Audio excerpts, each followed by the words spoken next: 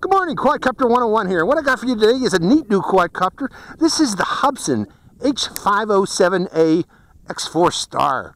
Now, what is the X4 Star? Well, you look at it, you say, oh, it's a camera quadcopter. Yeah, it is. It's got a 720p camera, but this does not come with a controller. There is no controller with this quadcopter. This is entirely controlled via Wi-Fi FPV. Now, a lot of people say, oh, Wi-Fi FPV. Well, this one is actually something special compared to most other Wi-Fi FPV flyers. This runs using the Hubsan X4 app. I think it's X-Hubsan app. I'm sorry, folks. It's X-Hubsan. I had a brain toot there for a second. But the X-Hubsan app is available on Google Play and also on iTunes. But that is the main way to control this quadcopter, through your phone or through a tablet. Now, this has special features that most other quadcopters that are, the toy grade Wi-Fi do not have, in that this has a built-in GPS system, okay? And using the GPS on your phone or on your tablet, you can use this for follow me mode, for circle me mode, and even for waypoint flying. That's what's special about it. You can do advanced type of Wi-Fi flying that most other toy grade Wi-Fi flyers cannot do. And that's what we're going to demonstrate here today, here shortly. Let's go over real quickly things on the camera. It uses a micro SD card slot, which is right there. I have a little 8 gigabyte micro SD card in there for today's flight. It comes with a 550 milliamp hour 7.6 volt battery, which is kind of unusual for a light bulb. It's usually 7.4 volt labeled. But this one is saying 7.6 volts, 500 milliamp hour, 4.18 watt hour. So it is a proprietary battery, unfortunately. You are going to need to buy, if you want to keep on flying, you're going to need to buy extra batteries from Hubsan to go with this, because I sincerely doubt that third-party vendors will come out with batteries for this quadcopter. It does have a USB port on the side here for upgrading the firmware if you've got firmware issues. And keeping in mind that this is a follow-on to the H502E and H502S. This is very similar to those previous quadcopters. And with that in mind, this probably will have motor issues if you don't check the props. Before and after every flight, I highly recommend you spin these props by hand to check for any binding in the gears, indicating that there is dirt in the gears. And if there is, do not fly. Pop off these protective guards here and clear out any sand or dirt particles which may be stuck between the gear teeth until these do spin freely. Otherwise, I guarantee you will burn out motors. I know a lot of people have already discovered if you fly with dirt in the gears, you burn out your motors and burn them out repeatedly until you clear those gears. One thing, though, I noticed is that this has a different design landing pad than the H502E and S, in that there's no little hole here, no little vent hole like the others had. That little vent hole let in the dirt and sand, so that was a bad feature, and it looks like they've corrected it, getting rid of that little hole. Okay, let's go for a flight of the H507A and see how it performs. Hope you enjoy this flight. Okay, I have the quadcopter turned on. To turn it on, there's a little button that you hold down for about 3 seconds until it, or 4 or 5 seconds until it energizes. But there's one thing I want you to hear. Hear that high-pitched whining? That's normal for all these Hubsan H502s and this H507. I don't know exactly what that is, but I hear that with my H502E. I hear that with my H502S. That's just something there that you're going to have to live with. And once the motors are started, you can't hear it, or once you're more than a few feet away, you can't hear that whining. Okay, we're going to start this up. I got the X-Hubsan app started, and I am actually going to start recording my screen on my Shield K1 tablet. Hitting record and start. And recording has started. And the next thing we need to do is select the particular quadcopter. And we don't have the Hubsan H501A. We have the 507. And selecting it and then hitting enter. Okay. And going to camera.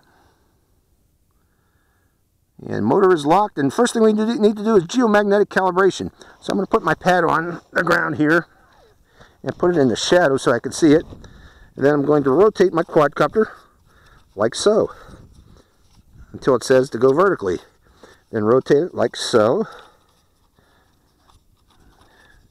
And quadcopter has been calibrated. So putting it down. So the magnetic compass has been calibrated. Now we need to bind this controller to the current device, white. And next we're going to check the GPS accuracy, hitting next. Good GPS accuracy, so we're good to go. Now there's only so much flight time that I'm going to get out of this thing here. With that in mind, there's only one feature. I'm going to demonstrate these features separately, these advanced features of this quadcopter. And today, what I wanted to demonstrate is not follow me or orbit mode, which we've seen with so many other quadcopters. I wanted to do waypoint flying. And let's put this in the shade so I can see. And what I am going to do, before I came out here, I downloaded this map I opened the app and downloaded it onto my computer since I don't have any internet access out here. Now this map was downloaded via my Wi-Fi at home. And I came out here and it's ready to go. So now I'm going to hit draw. And we are going to fly around ourselves here. And let's see, drive out there, down here. Now let's see how accurate this is. Go up here and then come back home. Well, part of the way home. Let's clear that one. That didn't go all the way. Delete. Trash can. Clear waypoints. Correct. Let's come back in a little bit and hit draw. Go here, down that road, up here, and then home. Okay. And hit done. And that submits this to the... Okay, hit takeoff first. So we'll hit takeoff. Yes, takeoff.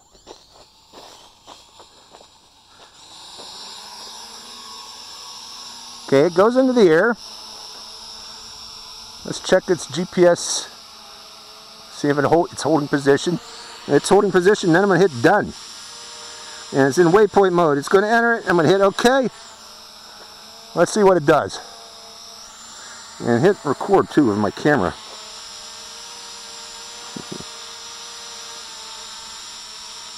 I want to record. Go back to waypoint mode. Done. Make sure there's no obstacle. I hit OK. Well, maybe I hit the submit first. Done. Okay, do I need to go up higher? Let's see if I need... Let's go up a little higher then. 3 meters it said. That's at least 3 meters. Okay, going back, coming out of that, going back to this, going back to waypoint mode. Okay, we are in waypoint mode. Hitting done. Hitting OK.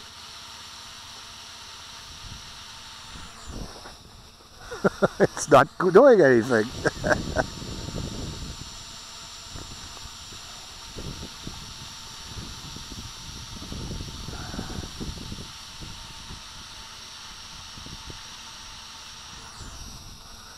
Hit OK one more time.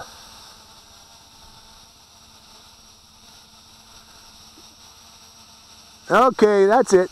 Coming back down.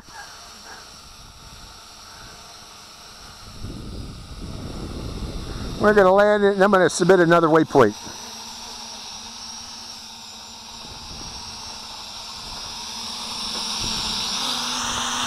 And shutting down the motors.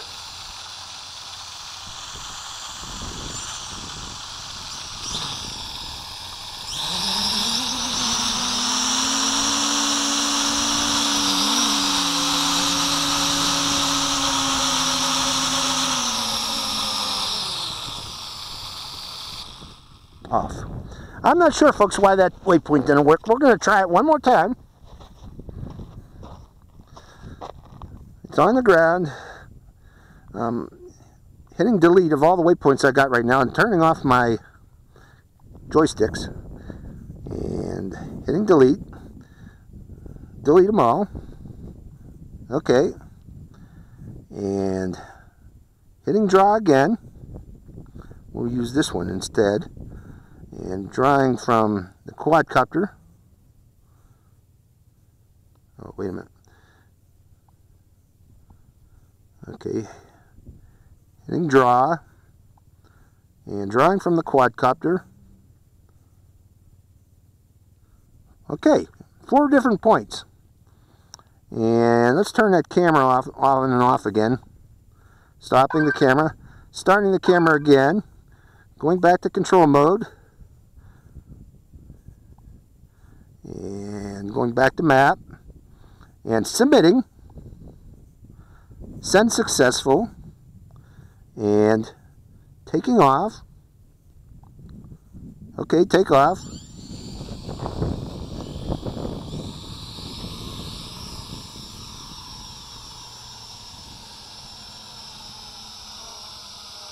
And we want to go a bit higher, so I'm going to select the joysticks and take it up higher. Right about there, turning off the joysticks, and then hitting done. And okay. Oh, there we go. It's doing something now. Let's see if it flies the 4 different waypoints that I gave it. It's turning itself. Up there. It's up at least 3 meters up, or 10 meters up. Going down. Now I set it to go down to about there. Go over here to the left. Let's see it turn. It looks like it's spending about 10 seconds at each spot. I think there's an option that you can go in there and tell it to stop. Now it's going over there. And it's stopping over there. And then it's going to turn after about 10 seconds. And then it's going to come back to the 4th position, or the 3rd position, which is right there. And stopping itself. Okay, I'm going to go into the menu app and turn off this 10-second delay between each flight, or each position it goes to. And then it comes back to its original position, supposedly, and stops itself there. Okay, now I'm going to land it.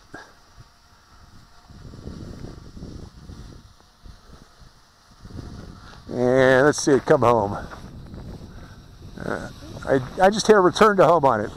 How much? Okay, I got 42% left. I'm going to land it here to save its motors. And we're going to try another mission on this, now that I figured this out. I don't like landing in sand like that. But let's see it stop itself. I'm going to give it a chance to stop itself, and there we go. Okay, I'm going to put it back on the landing pad one more time. And spin these props since it landed in sand. They're all good. We're going to give it a farther mission now. We're going to go further down that road there. Let's see. Okay, we got more people coming in here, but that's fine. We're going to fly. Right now, I'm going to set the waypoints again. We got 42% left of power. I'm going to draw a farther out waypoint, or further distance flight route. It goes down here, over here, up here, and then back home again. Let's see how this one works. We need to submit it. The waypoint radius has exceeded defined limit. Some waypoints in this mission have exceeded limit. Do you want to? Yeah, we got to delete that. So we can't go that far out with that one waypoint there. But these 3 waypoints are close enough. So we're hitting submit. So it's going to be a 3 waypoint mission. And we submitted it already. Let's submit it one more time to make sure it went. Send successful. We're hitting takeoff, taking off, making sure my camera is recording. It's recording. It's going back up again. Okay, hitting waypoint mode. The aircraft is about to enter. Hitting. Okay. And done. It's only 37% battery level. It doesn't want to go. Okay. So, I got 1 waypoint mission out of it. Unfortunately, the battery is exceeded that limit. It takes a while to figure this out. That's why I want to do this step by step. But this is part 1 of the review. I'm going to send this review out, and look how it's going like this. When you see this toilet bowl effect like that, that means it needs to be recalibrated also. So, right now we are at 33% flight. I would have sent it out on that, but unfortunately it's telling me not to. So we are going to stop the video, and we are going to just land it right where it's at.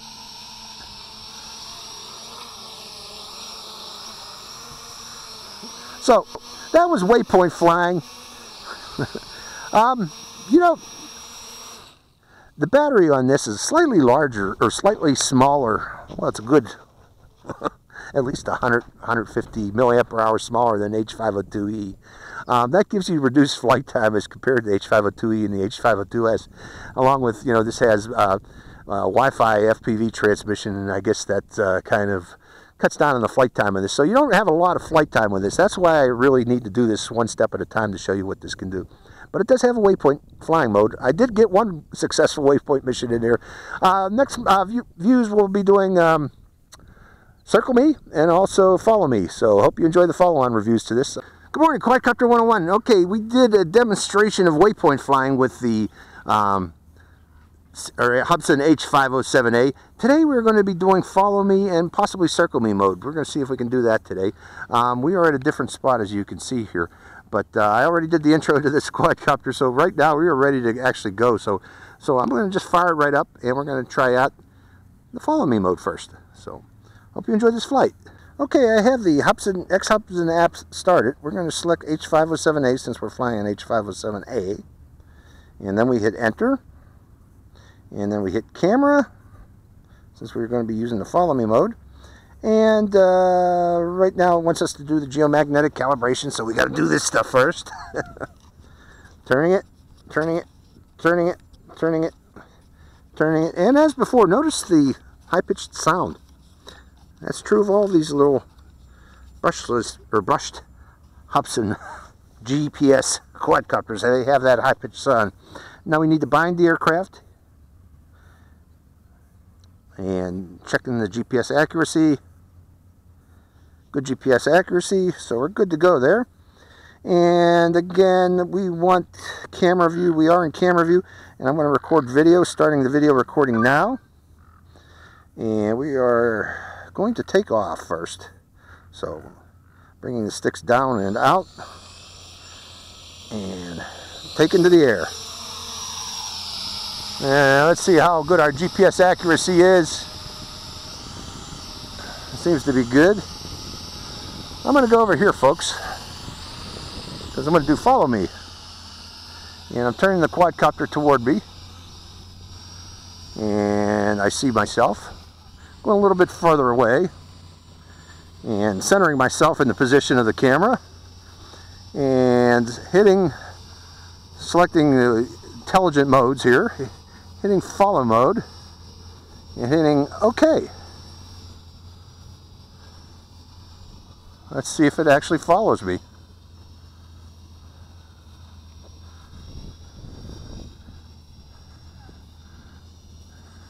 It seems to be. I'm over there. Let's go up a little higher. And is it still following me? No, we get a little bit of a wiggle there because of the accuracy, I'm guessing, of this. Had a little bit of a glitch there, but let's see if it still follows me around the field. Just backing up. See, I don't have to do nothing to get it to follow me. It just does it. Let's see if it can keep up with me.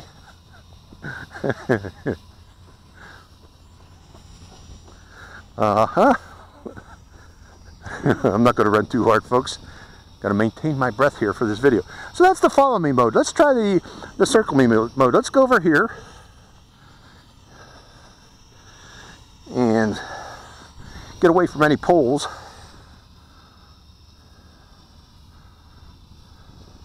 And hit orbit mode. Okay, it's better. Minimum height of 3 meters. We're good enough here. Follow Me mode, exit it. And we'll enter orbit mode. Orbit mode.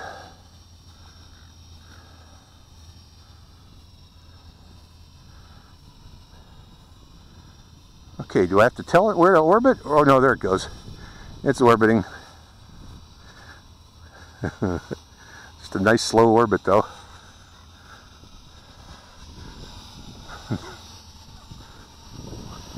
How about if I send it up higher? Just orbiting the area. Rotating view of the area. Okay, let's land it now. I want to save battery power. One thing I noticed about this quadcopter,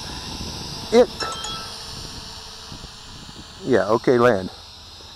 It uses up battery power pretty quickly while it's in the air. So you want to plan your particular flights while up there.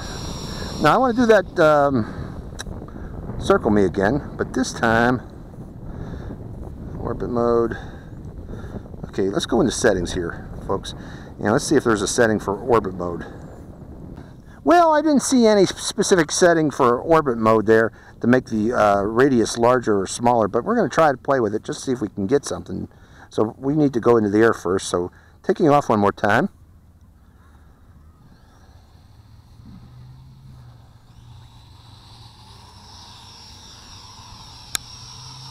And hitting orbit mode again.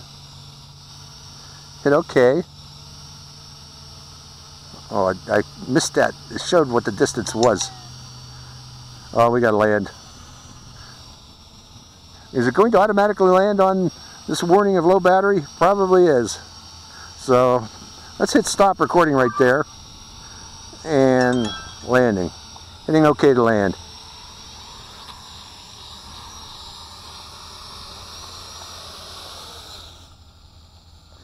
And it shuts down. So, you know, that's the one limitation of this little quadcopter. Its battery, or its flight time, is not very long. It does do waypoints, it does do follow me, it does do circle me, but again, its flight time is not very long. So you are probably going to definitely need extra batteries to keep yourself going out in the field with this. So that's its one limitation that I don't like. I like everything else about it except that. So hope you enjoyed this flight. This is Quadcopter 101. Signing out with the H507A. See ya.